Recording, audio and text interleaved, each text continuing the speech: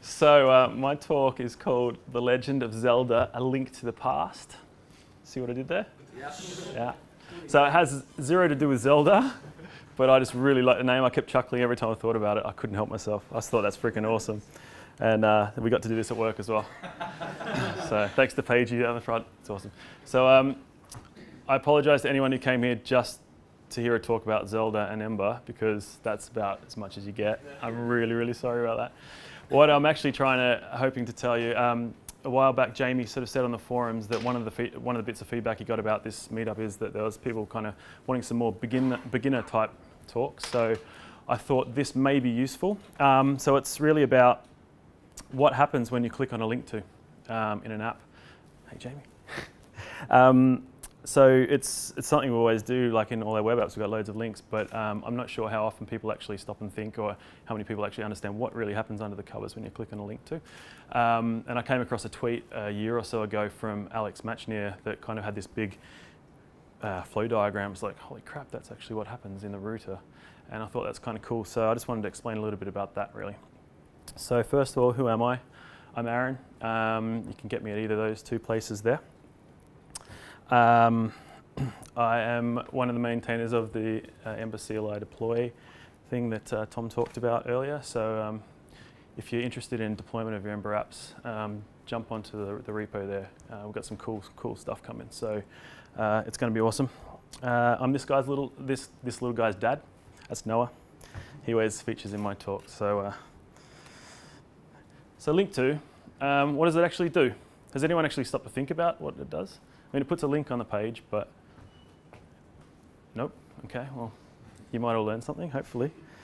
So traditionally, I guess, when we have a link in our server-side apps, it's just an href. Pretty simple, really. It just does a get request in the browser to get the next page that you're going to. That's cool. But in an Ember app, we have something slightly different. It produces the same sort of thing. Looks pretty similar, actually. But what does it actually do?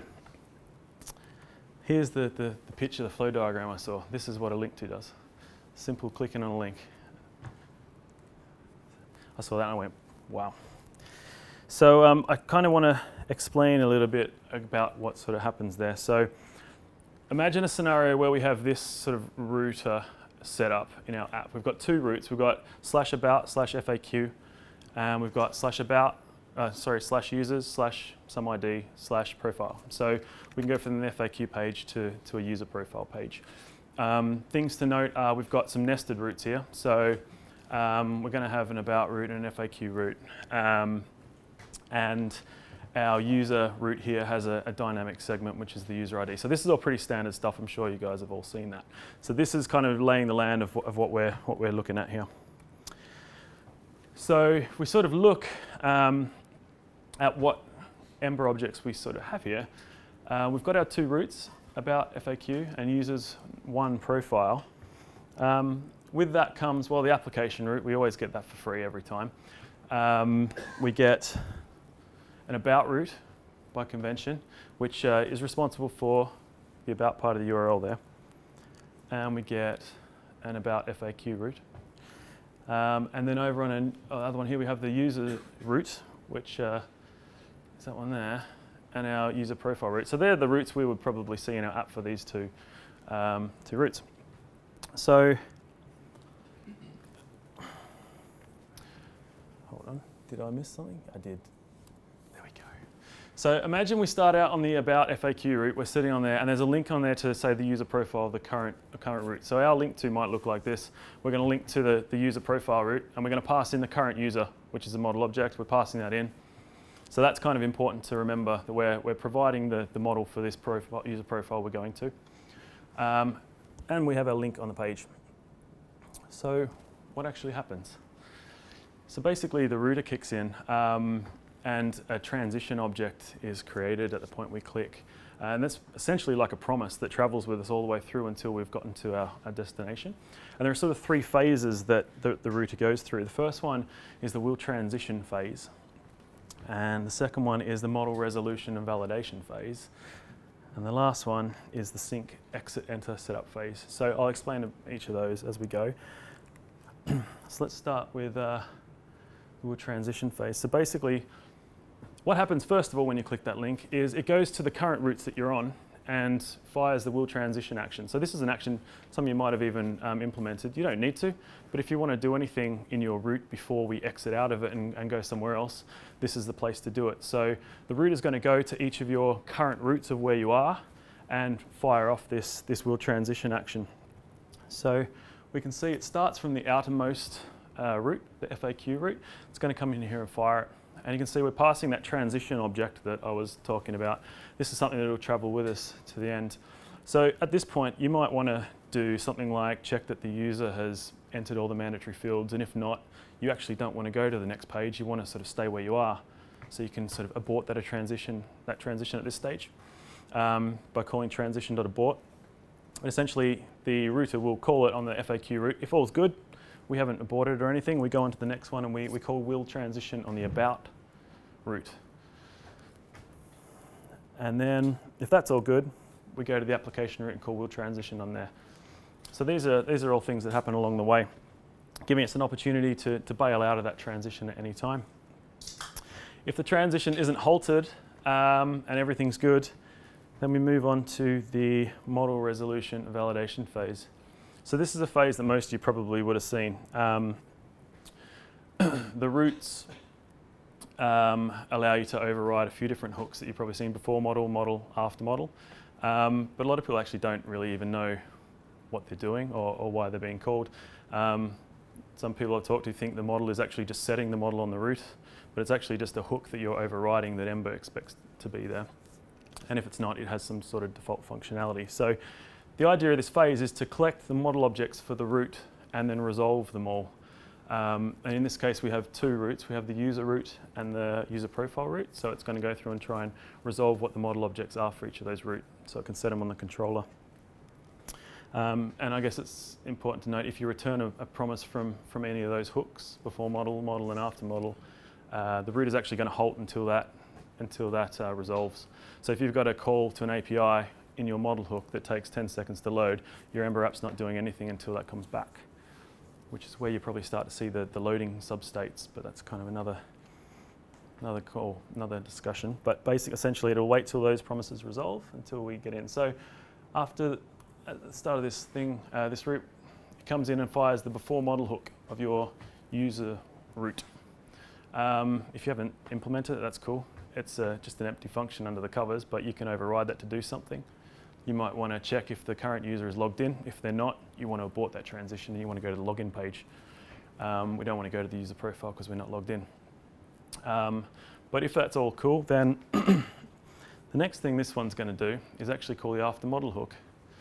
So you'll notice we skipped over the model hook because in our link to, we provided that user object. We said we want to link to the user profile, and here's the user model. So because we provided the model, Ember doesn't need to go and resolve what the model is for this route.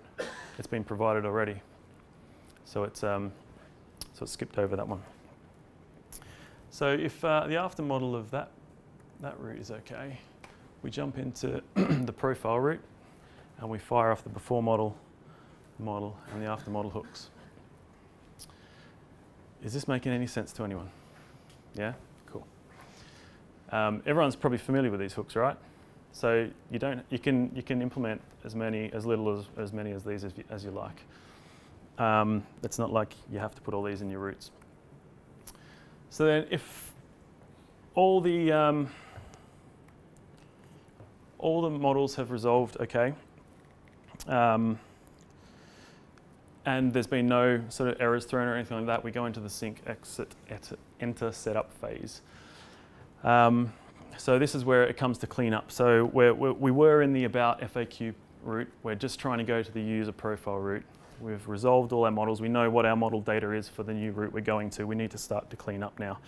So first goes in and calls deactivate. Again, it's another hook you can implement. I've never had to implement this, to be honest, but if you want to do something on your way out of a route, here's a place to do it. So we can see that it goes in there, calls it in the about FAQ route. So you can see again, it's going from the rightmost route back in, just deactivating all the routes we're currently on before we go and activate the new ones we're going into. Oh no, that's all right. Then we come into our user route. We have a chance to do something here on activate. Again, I haven't had to do anything there, but setup control is pretty common. Most people do this. This is where, by default, the router will take the model that you've returned from your model hook and set it on your controller. And then around this stage, it'll call render template, say, here's the controller, here's the template, go and render yourself. But this gives you a bit of a chance to do some other things, set up some other controllers, maybe set some other data on your controllers if you need to. An important thing with this one is the router does have some default functionality for setup controller. So if you are going to override this, make sure you call super on it, because by default it will set the model that you've returned from your model hook on the controller for this route. And if you don't call super on it, then you're not going to get that model set. So that's kind of a little gotcha there. So after doing it on there, we end up calling activate on our profile route and activate setup control on our profile route. So that was a lot of stuff happening. Transition complete. And at any point in that model resolution phase or the setup, the sync phase, if an error occurs, the transition's aborted. And then the error action will be called on your route. So I don't know if you've ever implemented that or seen that, but basically if you have an actions hash with an error function, that will get called on your route. If that's not handled there, it'll bubble up to the next route, bubble all the way up. So that's what will happen if you throw an error or reject the promise in any of those things. So that was a whole bunch of stuff and diving into like little bits at a time. So this here is trying to just look at it from a higher level of what we actually did there. From clicking on that one link, what actually happens. So basically we go and fire off any will transition hooks from our current routes that we're currently on, the about and the FAQ routes. If they're all good, we go through and we resolve all the models on our new routes. We find out what they are. We go and get the user if we need to, or in this case it was provided. We go and get any profile stuff that we need to, and we resolve those in our before model, and after model hooks. Next thing is we go and deactivate all our old routes, the ones we're leaving. And then finally we come in and we activate any of the new routes we're going into. We call setup controller. We put our model objects onto the controller, and we render the templates. And that's about it. Does anyone have any questions? Simple question. In terms of the synchronous behavior, that basically you want to wait until the models are completed before it moves to finish the transition. Yeah. In your example, you had the user object and the profile object, or the user model and the profile model. Are those asynchronous, and then they just both have to be resolved? So the first one, no, it'll fire the user route, and then it'll wait for a promise to be resolved before. Even if you have a promise on your before model and model, the before model will wait before it hits the model, and then it'll do the after model. And because like the after model hook is actually past the model object as an argument, so yeah, it waits till it's resolved. Okay. And so then it'll go into the profile route. But are there any real dependencies between those two different independent models? I mean, it seems like you could do those in parallel. Well, okay, so if you think of users and then user, the user's route will fire and get the list of users, and then your user route will generally get an ID from, like it's not going to go to the server and get it, it's going to get it from your cached list. So there is a kind of a dependency there, right? Yeah, so you're going to wait till you got your list of users, say in ember data in the cache, and then going to get the user for ID 1, it's right there. You don't need to make it. So I suppose there's a nested relationship. Yeah, and it's probably dependent. So. And that's exactly the reason they are nested in the router, is because there is a relationship there. Yeah, if they weren't related like that, then you wouldn't nest them. You can still have the nested URLs, but if they were, if you clicked on a user and went to a different page, you don't need the list of users. Right. So there's no real relationship there. And that's, I guess, the intricacies between nested templates and nested URLs in the router, which is another discussion as well. Right. Yeah. Just wondering, are errors only relevant to building up a route, or do they also occur or can they be raised on the exit? They can be raised in the exit as well, yeah, and the transition will abort at that stage. Yeah, yeah. Yeah. Or you can call transition.abort if you want to as well. Yeah. What's the best practice in terms of stuff controller? Is it best practice to keep everything in the model as opposed to the controller? So like do all the logic that's required on the model, or just check the whole thing as a controller? I don't know what the best practice is. I generally return what my model is from the model and just try and make that a one-liner, like here's the model, and then if I need to do anything else, do that in setup controller. And so, yeah, I mean, I try not to do much in setup controller if I can help it, because I feel like, yeah, I'm not really sure what the best practice is, to be honest. As little as possible. Yeah, basically. It's going away. The idea of the root. It's going away. The idea of My question is disguised because. What's that? Okay, right. What are you really trying to say? So actually, on that point, there's an RFC at the moment Yeah. for what rootable components will look like. So if anyone's interested in having a little glimpse of what your roots will look like in Ember 2, that's the current best guess. It's pretty likely it'll go that way, and it's existing roots won't break in Ember 2. They'll carry on working more or less, but there are the idea of a monolith being exploded out to like attributes. Don't use the controller. So I've run into things in the past where there's differences between clicking on a link to go to a route and accessing the route directly through like a page viewer. Can you talk about considerations there? So I guess if you think about it, like I don't know what issues you had or differences, but like if you think about it, if you're going via the web, like clicking on a link, so say for instance you have a list of posts and you click on a link to go on a particular post. At that point you will already have your collection of posts, so you can go into the new post, you're just really pulling something from the cache, but if you're going from the URL, it's actually going to fire the route for your post route and then your particular post. So I have seen issues there where it's not exactly the same, because when you transition from posts to a particular post, you're not activating and firing that post route because it's already been fired, and you're just becoming more specific by going to the post route. Does that make any sense? Yeah. Whereas you're coming from the URL, you're actually firing. I think the sequence of events is slightly different because you've already got the model. Exactly, yeah. So different stuff's actually happening. Well, more stuff's happening when you go in by the URL, because you're essentially loading from a clean slate, so it needs to activate the application route, the posts route, and then the post route. Whereas if you've come in via a link, you've already activated the application route because you've got there somehow. You've got to the posts page, so you've activated that route. It doesn't need to reactivate it. So there is slightly different stuff happening under the covers, and you can get different issues in that way.